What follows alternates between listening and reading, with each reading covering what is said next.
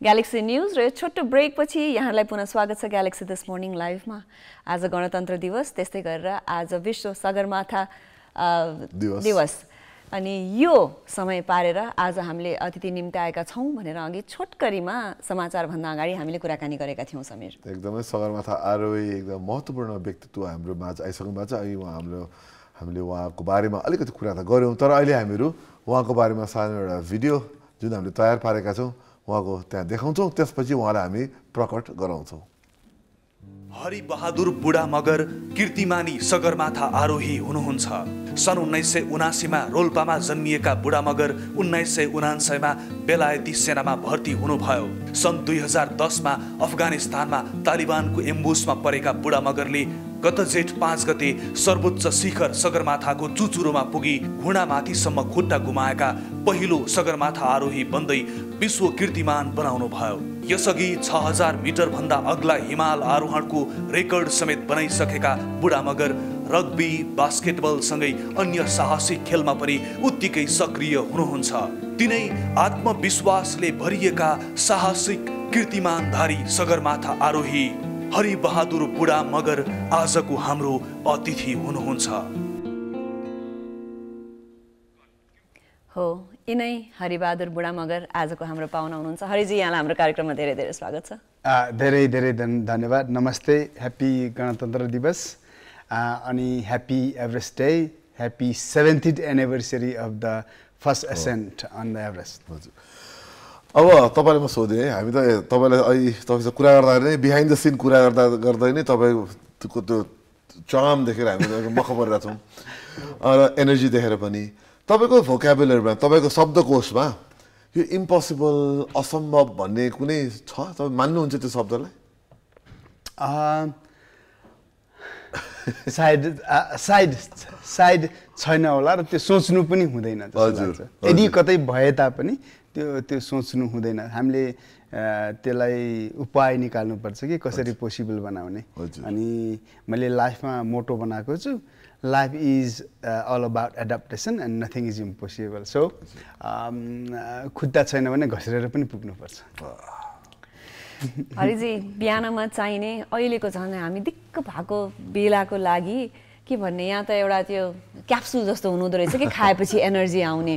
अघि मैले भने नि, देख्न बित्तिकै एउटा पोजिटिभ एनर्जी, नसकिने त केही पनि छैन है।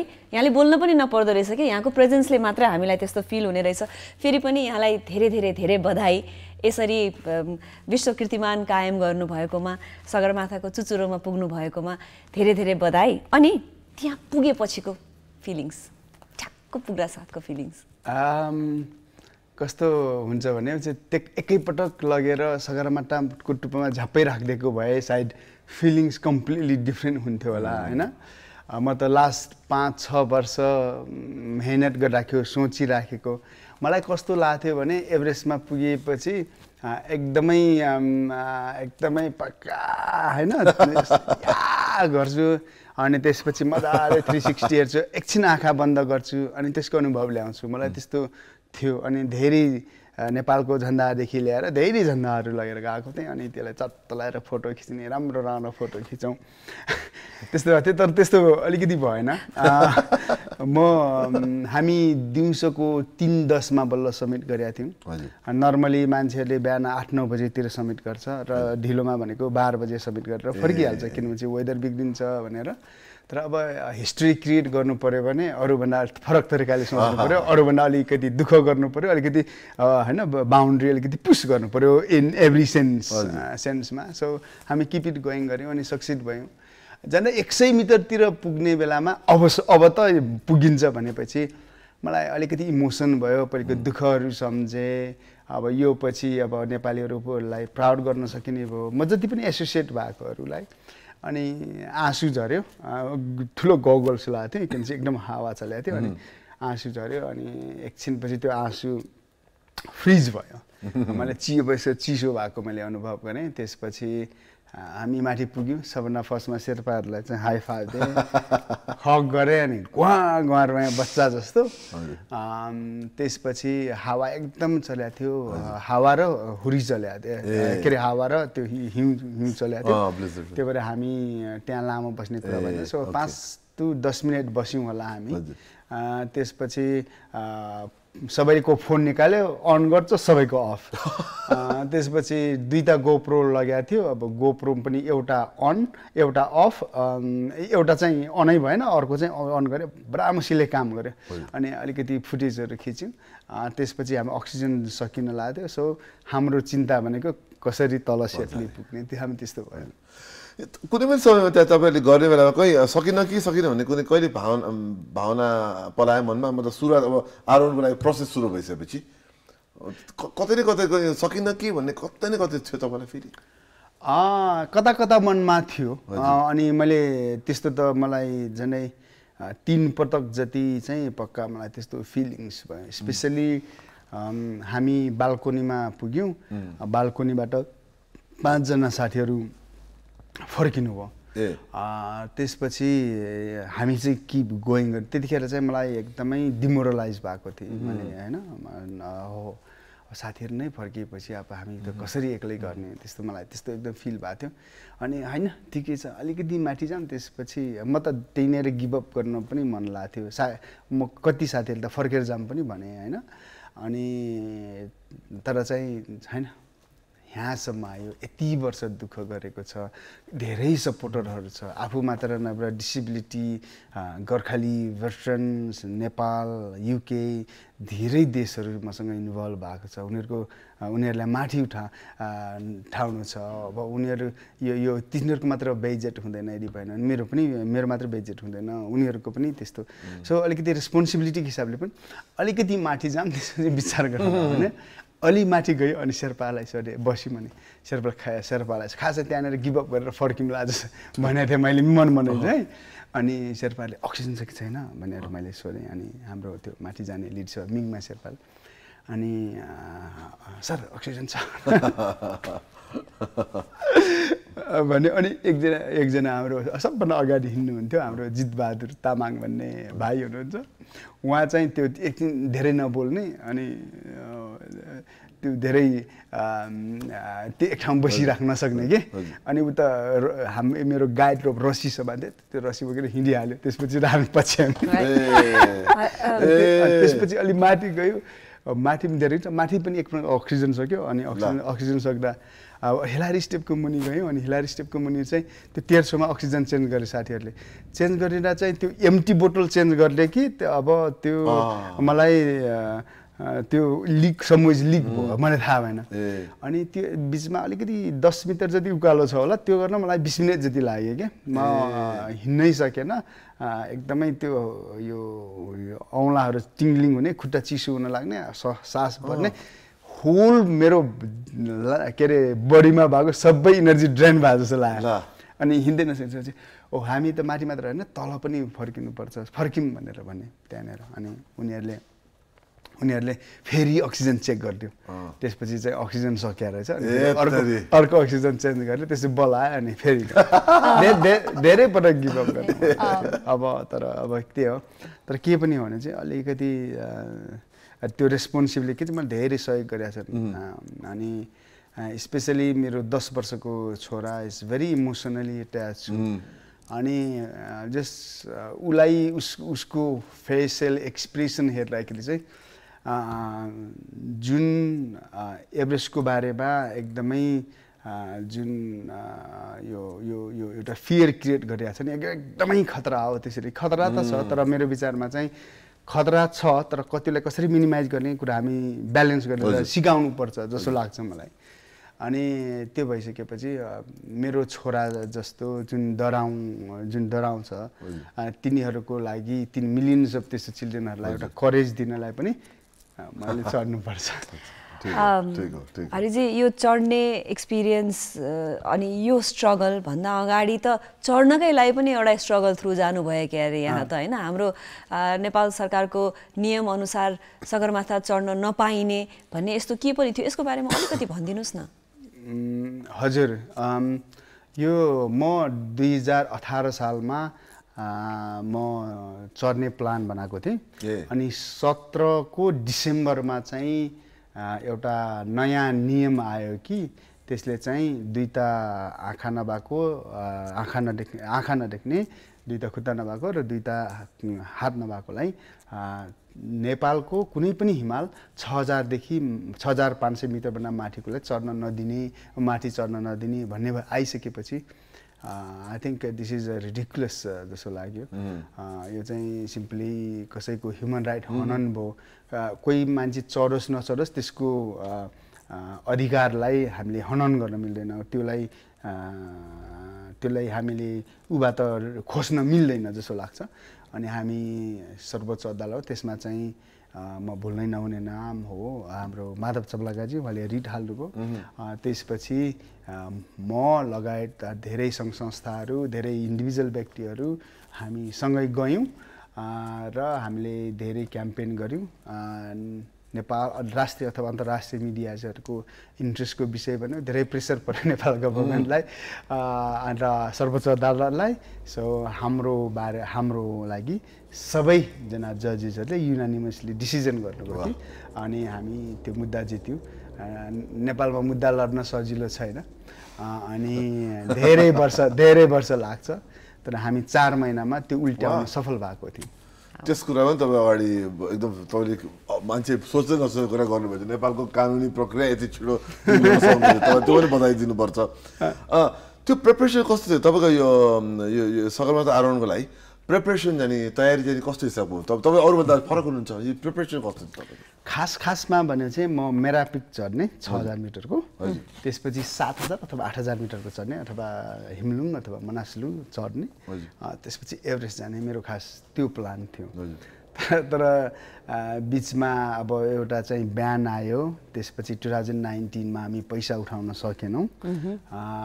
2020 र 21मा कोरोना पब्दिन भयो। सो त्यो भएको कारणले मैले अहिले अरू जति हिमाल चढेँ त्यो हिमाल चढ्नुको बिहाइन्डमा चाहिँ old obstacle, so I can't just stop one place. So अरू हिमाल चढेको प्र्याक्टिस चाहिँ त्यहाँ गर्नुभयो। तर I think it's great. So what ever challenge is यसले धेरै कुरा सिकाउँछ। नेपालको कानुन सिकायो, युनाइटेड नेसनको कन्भेन्सन्सहरू सिकायो होइन, सिकायो। मैले धेरै मान्छेहरूसँग भेट गराइदियो। म जिनिभा पुगेँ युनाइटेड नेसनको मा होइन, अनि धेरै कुराहरू सिकेँ। आई थिङ्क धेरै हिमाल चढेँ। So let's take it positively है। पोजिटिभली त मैले भनिहालेँ नि, हरिबहादुर बुढा मगर भन्ने बित्तिकै पोजिटिभिटी भनेर यहाँलाई सिनोनिम्स अर्को नाम त्यो राखिदिँदा पनि हुन्छ होइन। अलिकति अब विगतमा जाउँ, यो दुवै खुट्टा चाहिँ कसरी गुमाउनु भयो यहाँले? म ब्रिटिस आर्मीमा थिएँ अनि हामी 2010मा अफगानिस्तानमा डिप्लोय भएको थियौँ। त्यसको सिलसिलामा हामी खुट्टाबाट हिँडेर गस्तीमा थियौँ। हामी 20 जनाको स्क्वाड थियो। म सिङ्गल फाइल एउटा लाइन लगाएर म 10 नम्बरमा थिएँ। अनि हामी त्यो दिन हाम्रो 2टा मिसन थियो। एउटा चाहिँ हामी भर्खर त्यो एरियामा गएका थियौँ। सो त्यो एरियालाई चिन्नलाई, फ्यामिलियराइज हुनलाई त्यो एउटा मिसन थियो भने अर्को चाहिँ हामीसँग 2टा इन्जिनियर्सहरू थियो। उनीहरूले चाहिँ त्यहाँ पुरानो त्यो बिग्रेको इनार थियो, त्यो इनारलाई चाहिँ रिपेयर गर्ने चाहिँ लोकल मान्छेहरूले पानी खाउन् भनेर हामी त्यसको लागि त्यो इन्जिनियर लगेर सर्वे गर्न जाँदै थियौँ। अनि हाम्रो जब भनेको 2टा इन्जिनियर्सहरूलाई सेक्युरिटी प्रोभाइड गर्नु पनि थियो। सो हामी हिँड्दै थियौँ, सडनली भयो मेरो लास्ट सेकेन्डमा चेन्ज भयो। त्यही त जस आइईडीमा पर्यो। हजुर म आइईडीमा हजुर इम्प्रोभाइज एक्सप्लोसिभ डिभाइस भन्छ, हामी नेपालीमा विद्युतीय धराप भन्छौँ के अरे। त्यसमा टेक्न पुगेँ। मेरो विचारमा कस्तो लाग्छ भनेपछि म 10 नम्बरमा थिएँ, अगाडिको मान्छे किन पट्केन होइन। I think this is like a very पुरानो आइईडी थियो। अनि सबैले टेक्दै जाँदाखेरि म पटेक्दाखेरि म जाँदाखेरि त्यो ट्रिगर भयो। अनि so I lost my legs and some other injuries and धेरै कुरा। जस विद्युतीय धरापमा परे मान्छे जिन्दगी सखाप हुन्छ भन्ने ठाने तपाईँ त सगरमाथाको चुचुरो देखाइदिनुभयो। हामीहरू यो कुरा गर्छौँ, तर अहिले हामीहरू छोटो ब्रेक दिन्छौँ। ब्रेक पछि हाम्रा विशेष अतिथिलाई लिएर फेरि हामी फिर्ता आउँछौँ। छोटो brake.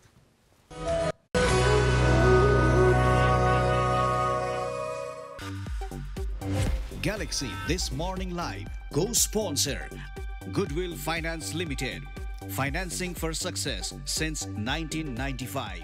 Wellness partner Tranquility Spa. Balance your body, mind and spirit.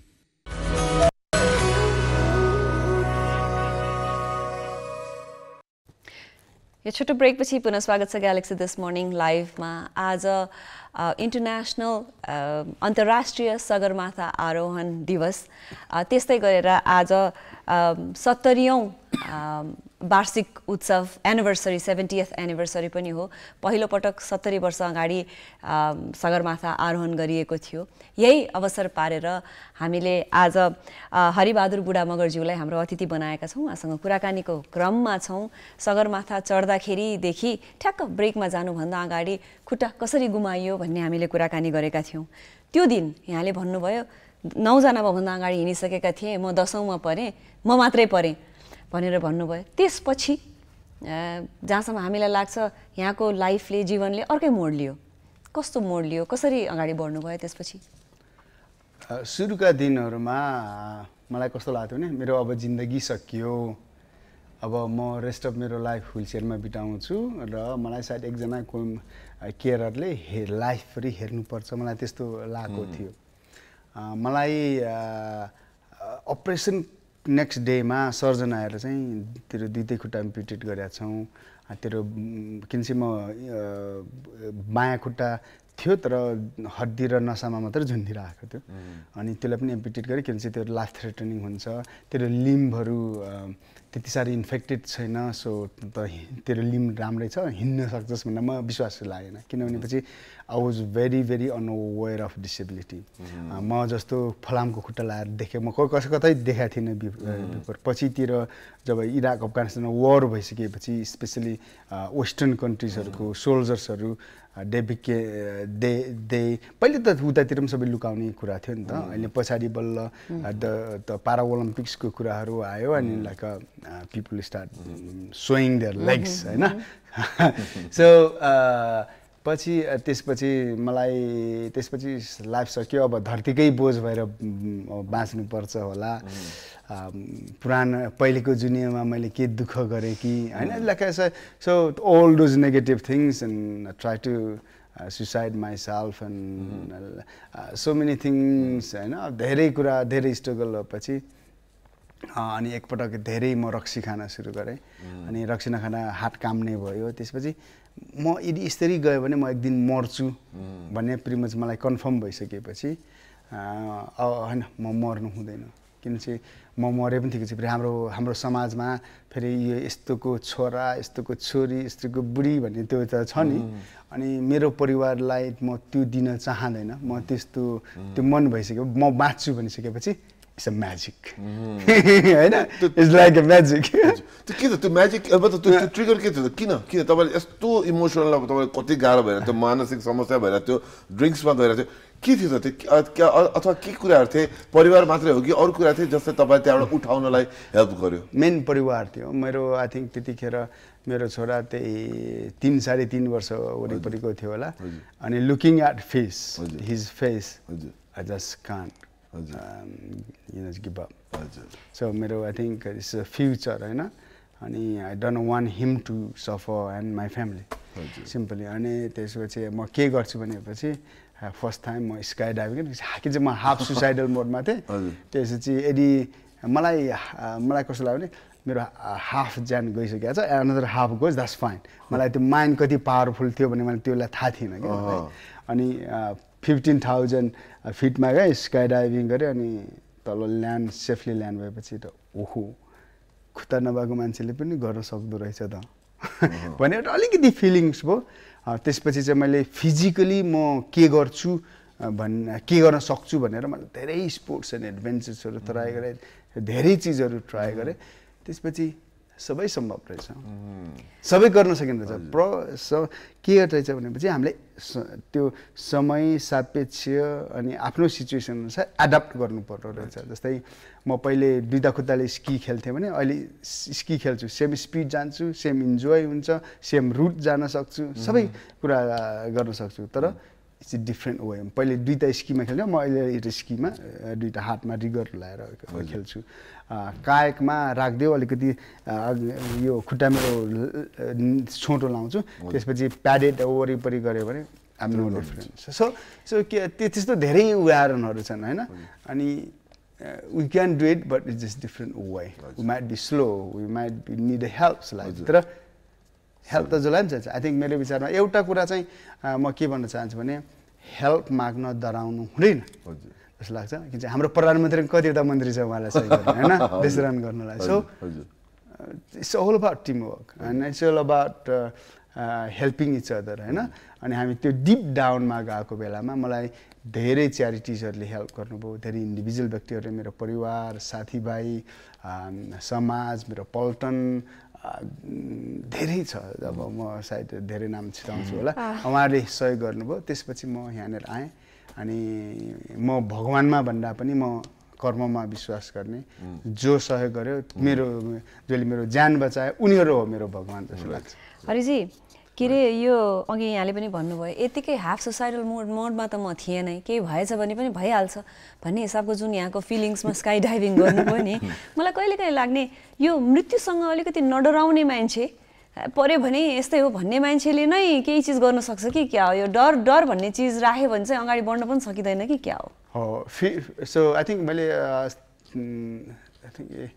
एक महिना पहिले आई थिङ्क मैले फियरको बारेमा एउटा मैले आई थिङ्क पोस्ट गरेको थिएँ so fear is everything that is stop us doing things so फियरलाई कन्क्युर गर्नलाई चाहिँ हामीलाई कन्फिडेन्स चाहिन्छ होइन कन्फिडेन्स एकपटक आब्राकिडाब्रा किचिङ रुल द वर्ल्ड त्यस्तो हुँदैन it's a really hard work होइन धेरै दुःख गर्नुपर्छ अनि त्यसमा जस्तो म तपाईँलाई इक्जाम्पल दिन्छु मैले टोइलेट एक्लै जान सक्दैन थिएँ ब्रस गर्न सक्दैन थिएँ नुहाउन सक्दैन थिएँ होइन म त्यो तल भुइँदेखि व्हिलचेयरमा चढ्न सक्दैन थिएँ होइन सो त्यो भने चाहिँ तर के हो त भने चाहिँ एउटा काम गरेपछि एक्म्प्लिसमेन्ट हुन्छ कि feelings is like you feel good when you do one thing it doesn't really matter how big or small के अनि त्यसपछि ओके म ब्रस गर्न सकेँ अब म नुहाउन सक्छु नुहाउनलाई मैले के अरे करेज हुन्छ कि नुहाउन जानलाई होइन बाथरुममा जानलाई अनि ओके म नुहाएँ त्यो पनि done oh I can go to the toilet एक्लै ओ मलाई प्राइभेसी भयो होइन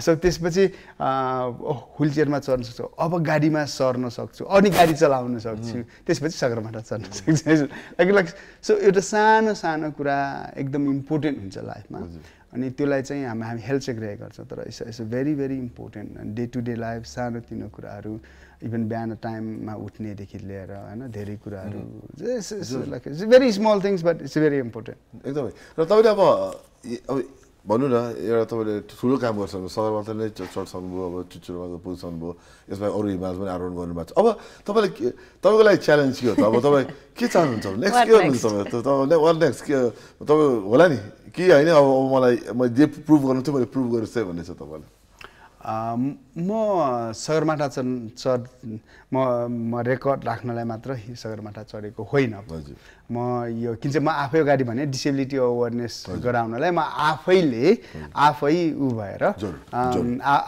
आफै सफर गरेर अरूले दुःख नपाउनु भनेर म यो ज्ञान दिनुपर्छ भनेर म त्यो चढेको हो त्यो भएको कारणले अबका दिनहरूमा मेरो होल लाइफ नै डिसेबिलिटी अवेरनेस हुनेछ सम वेजमा अनि त्यसमा भयो भने एडभेन्चर थ्रु म यहीँबाट लडाइँ निस्केर उता गएको कारणले म फेरि संसारमा लडाइँले कसैलाई पनि राम्रो गर्दैन सो म एउटा ओल्ड पिस प्रमोट गर्न कोसिस गरेको छु र अब हामीले फ्युचर जेनेरेसनको लागि प्लानेट बचाइदिनुपर्छ अनि मैले हिमालमा चढ्दा त्यसको इफेक्ट मैले देखेको छु र हामीले day to day climate चेन्जको effect हामी भोगिरहेछौँ सो त्यो भएको कारणले म त्यो सम्बन्धी मेरो सक्दो प्रयास रहनेछ हरिजी बिस्तारै जाने बेला भइसकेको छ। मेरो तर्फबाट अन्तिम प्रश्न यहाँको लागि। मैले अघि भने नि यहाँ आउन बित्तिकै डिसेबल ग्रुपलाई मात्र होइन, डिप्रेस्ड अलिकति केही गर्छु भन्नेलाई मात्र होइन, लाइफमा एउटा बटममा पुगिसकेको मात्र होइन, हरेकलाई यहाँले मोटिभेट गर्नुहुन्छ। एउटा इम्पोसिबल भन्ने त खासै केही पनि छैन है भन्ने खालको कुरा यहाँसँग कुराकानी गर्दा यहाँलाई देख्दाखेरि हामीले फिल गर्छौँ। तर अनि अफेयर पनि उहाँको बारेमा कुरा भयो, अहिले पनि यहाँको बारेमा कुरा भयो। संसारलाई मोटिभेट गर्ने व्यक्तिलाई मोटिभेट गर्ने यहाँको कान्छो छोरा यहाँले भन्नुभयो, उहाँको के हो नाम? युवरान बुढा मगर। ओके, अनि केही भन्नु छ उहाँको बारेमा अथवा केही छ लास्टमा? आई थिङ्क स्पेसली यङ्गर जेनेरेसन्सहरूलाई हामीले फियर क्रिएट गर्नुहुन्न। हामीले चाहिँ चुनौती ल्याउने, च्यालेन्ज ल्याउने इन्करेज गर्नुपर्छ। किनभने चाहिँ होल वर्ल्ड नै चुनौतीबाट आएको हो। जस्तै तपाईँ यहाँ एभ्रिथिङ यहाँनिर जे देख्नुहुन्छ, एभ्रिथिङ एभ्री बिट कुनै न कुनै बेला कसैले आफूलाई च्यालेन्ज गरेर आफ्नो समय दिएर के अरे आफ्नो पैसा इन्भेस्ट गरेर पाएको छौँ र त्यो हामीले प्रिभिलेजको रूपमा युज गर्न पाएको छौँ। सो हामीले अहिलेको दुःखले भोलिका फ्युचर जेनेरेसन्सलाई त्यसले हेल्प गर्नेछ भन्ने मैले आशा लिएको छु। र हामीले we need to encourage children to take a challenge, we shouldn't fear them. हरिजी, अब तपाईँलाई तपाईँको समय अर्को कार्यक्रममा पनि जानु छ। आज तपाईँ नेपाल आउनुभएको छ, धेरै तपाईँ कामहरू गर्नु छ। हाम्रो कार्यक्रममा आइदिनु भयो, तपाईँले धेरै मोटिभेट गरिदिनु हामीलाई र देशलाई नै। र तपाईँलाई शुभकामना दिँदै र बधाई दिँदै हाम्रो तर्फबाट तपाईँ आउनुभयो, हामी दङ्ग पऱ्यो भने तपाईँ यसो लग्नु होला आफूसँग बेलायत जाँदाखेरि। र यहाँलाई आउँदा दिनहरूलाई शुभकामना दिँदै सानो हामीसँग अर्को हाम्रो स्पोन्सरको तर्फबाट तपाईँलाई सानो यो यसो पढ्नलाई यसो बसेर पढ्नलाई होला, यो पनि तपाईँलाई फ्यामिली म्यागजिनको तर्फबाट अनि आइदिनु भयो। धेरै धेरै धन्यवाद। म टाढा भएँ यहीँबाट। Thank you so much. Thank you. यति भन्दै हाम्रा विशेष अतिथि हरिजीलाई हामीले बाई भन्दै हामीहरू चाहिँ नि छोटो ब्रेकमा जान्छौँ, उहाँलाई बिदाई गर्छु। तर हामी चाहिँ फेरि फिर्ता आउँछौँ। हेर्दै गर्नु होला ग्यालेक्सी दिस मर्निङ लाइभ।